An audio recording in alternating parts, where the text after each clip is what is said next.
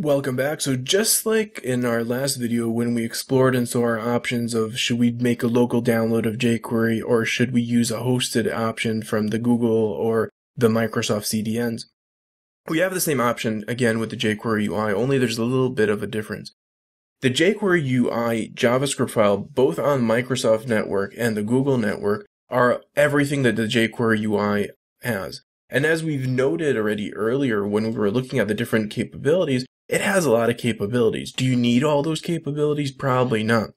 You're not going to use every single element. You're not going to use every single thing inside of the library and every single website that you build.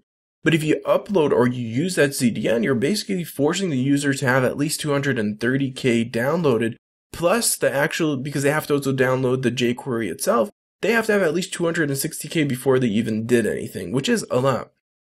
So I don't recommend using the Google CDN at all for jQuery UI, nor do I recommend it from the Microsoft. And by the way, Microsoft also offers the CSS directly on their server, which we're going to talk more about CSS in a later video, so it's a side note.